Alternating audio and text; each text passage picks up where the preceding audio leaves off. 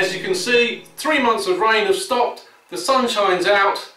I'm just about to start a new project and I've decided to do something for the garden. We're going to be building a picnic bench. I've created the design for the bench using SketchUp and the file is available on my website to download. I'll just point out some of the features here. You can see from the end of the bench that it's of an open design, very easy to walk through and sit down, no clambering over seat support rails which normally go through halfway up. I have a footrest right the way through the bottom of the bench, and that also locates 2 braces to stiffen up the frame a lot. The materials I've used are 4x3s for the main rails, 3x3s for the legs, and 4x2s for all the slats for the bench and the tabletop. So it's a very substantial bench, easily seats 8 to 10 people, and there's enough overlap at each end for a further chair to be added to make that up to 12. And although I still like to make good joints, the precision doesn't need to be so great when we're working in green oak and it's for the garden. So I'm going to be using some power tools. I know some of you are going to be really pleased about that. Now I'm going to be using a circular saw for cutting the shoulders on tenons. I thought this would be a good opportunity to build a crosscut rail to use with my circular saw. I've just started on it. I'll show you what I've been doing. So I started with a sheet of MDF, a little bit over twice the width of my circular saw base.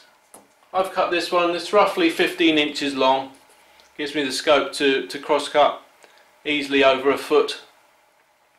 I've attached to that down the middle a straight oak fence to rest the side of the circular saw against,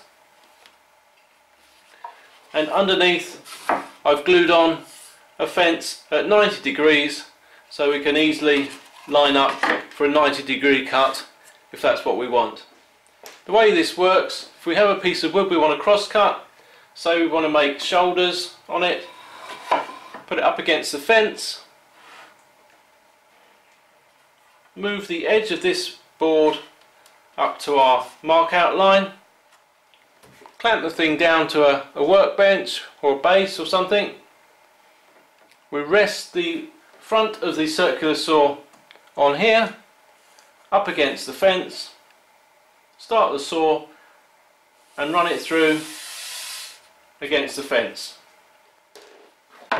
This works so well because, like rail systems, I've made a cut off the fence with the circular saw with the blade installed I'm going to be using in it, and that's given me this sharp line down here which I just line up with wherever I want to cut, and I'll get a perfect cut every time.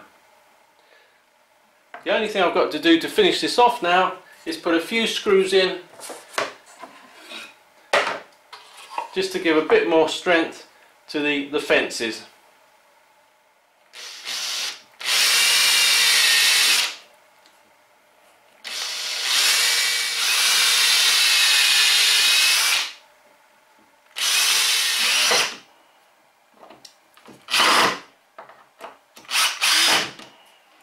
Of course, a hole to hang it from would be a good idea.